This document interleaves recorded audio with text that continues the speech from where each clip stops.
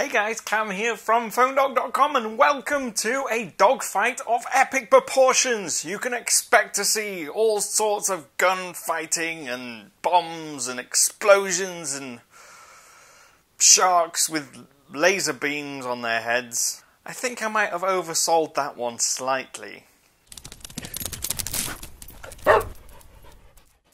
Hey guys, I'm Cam from PhoneDog.com and I have the Sony Xperia Z2 and the LG G3. Two of the hottest phones on the market right now, but which one is the best? We're going to put them both through their paces and see which one comes out on top. Now we'll start off as always with design. And overall dimensions are actually quite similar. The LG is ever so slightly shorter than the Xperia Z2, but it is a tiny bit wider and a tiny bit thicker. But because of the curved shape, it actually feels slimmer than the Sony, and it feels a little bit smaller as well. The curve does give it a more comfortable feel in hand, whereas the Sony, because it's slightly heavier and it's square and flat and glass, it doesn't feel as good in hand, even though it is smaller. So both are made from entirely different materials. Sony went with the more premium glass and metal finish, whereas LG went with plastic. But LG's done a really good job with the plastic. It doesn't feel flimsy. Even the back cover, when you take it off, doesn't feel flimsy. It's all rather solidly built. Both have got really nice and easy buttons to press. The LG arguably is easier because it has the buttons all on the back. Your power and volume buttons are in the middle on the back, so it doesn't matter if you're left or right-handed, you can get to them with your index finger. With the Sony, they're placed on the right-hand edge, so you can easily get to them with your right thumb, but with your left hand you have to reach around with your index or middle finger. It takes a little while to get used to, but neither is terrible. Now there are pros and cons to both phones' designs. On the one hand, the Sony is really solid, looks premium, it's made of premium materials, and the LG is really comfortable in hand, and on the front it does look fantastic because the bezel is so slim, it makes every other phone's bezel look like it's just way too fat. And obviously the Sony is waterproof and dustproof as well, which does give it a bit of an edge, but it kind of hampers some of the other experiences. And it does mean that you have to have these flappy plastic flaps over all your ports, which kind of take a little bit away from the premium design. It may not be made from the most premium materials, but the way that LG's used the plastic and shaped it and designed it so that they can make a big screen phone feel really comfortable in one hand is fantastic. So I'm rewarding this round to the LG because it's light, comfortable and looks great. And then we get onto the display, which is the big talking point with the LG G3, and I'll say that this really is no competition. LG G3 has a Corning Gorilla Glass 3 coated 5.5-inch IPS LCD display.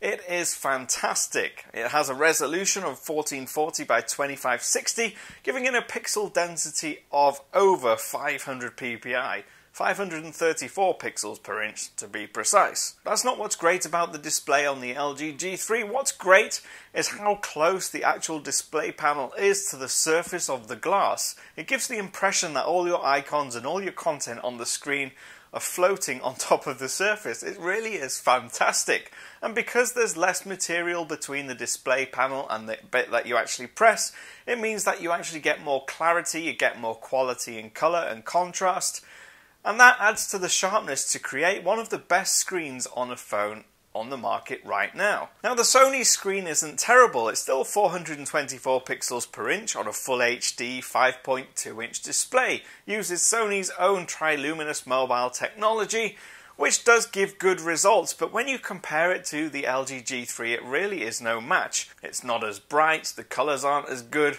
and in fact sometimes they just come out a little bit washed out. Now I won't say the colours are terrible, they're good, it's just when you place it next to the G3 that they start to look a little bit lackluster. So the display round also goes to the LG G3. Now we get on to the camera, something that most people really look at when they're wanting to buy a phone. And it really is a tale of two cities. Both companies have focused on entirely different features to actually accentuate and to make great. On LG's side, they have introduced this sort of laser-equipped autofocus system, which does focus really, really quickly.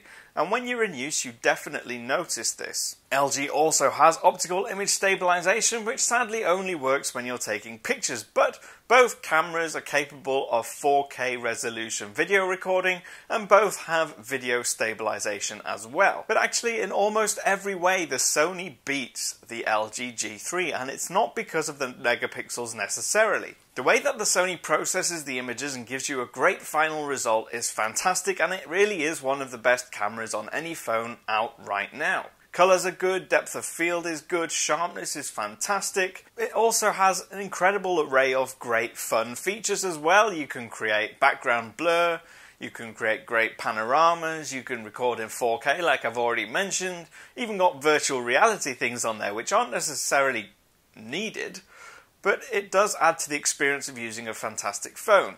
With LG you just get this impression that all they've done is to create a camera which focuses really quickly and actually does produce some really great detailed shots, but where it lacks is actually in the color reproduction. When you're recording video or when you're taking shots, sometimes you can find that actually the colors are not great. You get highs and lows, you get really bright exposure and shadows and nothing in between, which leaves your photos lacking in color, and it leaves them lacking in a little bit of life. It's not a poor camera. Not by any means. I have been able to get some great shots, especially close-up shots. Macro shots have been particularly good, but it's everything else that it doesn't seem to be doing as well as the Z2, so this round does go to the Xperia Z2. Now we get on to performance, and this is where it gets a little bit interesting. The LG G3 that I was sent is a 16GB version which only has 2GB of RAM. The Sony Xperia Z2 has 3GB of RAM as standard. Both of them have a quad-core Snapdragon 801 processor, but the LG G3 has a 2.5GHz one, whereas the Sony Xperia Z2 has a 2.3GHz one. Now, neither of the phones runs perfectly smoothly all the time. Both are generally fast and will open up apps quite easily, but there is a difference in performance. When I placed them side by side and I launched the same apps at the same time, what I noticed was actually the Z2 opens up the apps slightly quicker, almost every time. Now there's not a massive noticeable difference, and if you actually own and personally use an LG G3, you're not going to open an app and wish that it was faster. Because unless you're looking at something faster right next to it, then you're not going to notice. But the Z2 was noticeably faster. Every now and then you did get some lag, but what I noticed more was actually with the LG G3. Because when I was using an app that was actually quite graphically intense, when I went back to the home screen after that, straight away, what you'd notice is that the only thing on the screen for a tiny second was the app icons. Then I would get my widgets, and then I would get my wallpaper, and there was this noticeable staggered delay in the way that the operating system or the processor was actually loading the information just on my home screen. And that wasn't something I got on the Xperia Z2, and it was kind of a little bit disconcerting. So actually the Sony Xperia Z2 only slightly edges this round, but I will say this as a sort of disclaimer. There is a 3GB LG G3 out there. That might make the difference. I don't know, I haven't used it.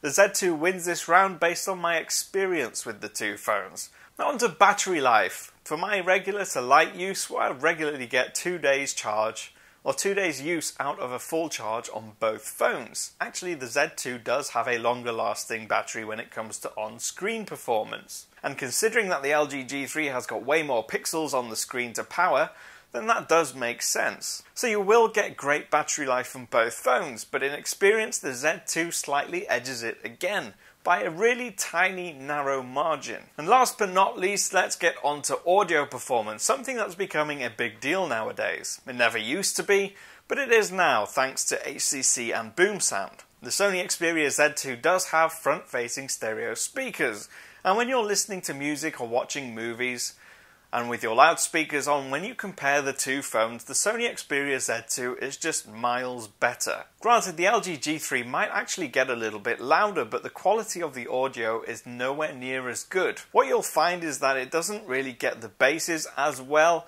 and when you get to the higher ranges and the trebles, you actually get a really harsh sound. So harsh that actually you need to turn it down. And you get a little bit of distortion, and the mid-range really isn't there at all. The stereo speakers on the Z2 give you a much better and more balanced sound. And the same goes actually with the headphones that come in the box. Sony has a digital noise cancelling program that actually works in conjunction with the headphones that come in the box and give you a really great sound. LG G3's in-box headphones are actually rather good as well. They're solidly built, they've got metal caps on them, they feel comfortable, but the sound just isn't quite there again. So in the audio performance, the Sony Xperia Z2 does win that round quite convincingly. So in the end, we've looked at 6 different aspects of 2 phones. The LG G3 won in the design and display rounds, whereas the Xperia Z2 won in terms of performance and audio, battery and camera. So if you count them up and look at them objectively, actually the Sony Xperia Z2 comes out on top. So I guess I have to declare that phone the winner. But even as I say that, I don't believe myself, because I prefer the LG G3. And I guess that's just how these things work out. I'm at PhoneDog_Cam on Twitter. Please feel free to get in touch with me. Use the comments below if you've got any comments, questions, or remarks to make. Feel free. I'll see you again soon.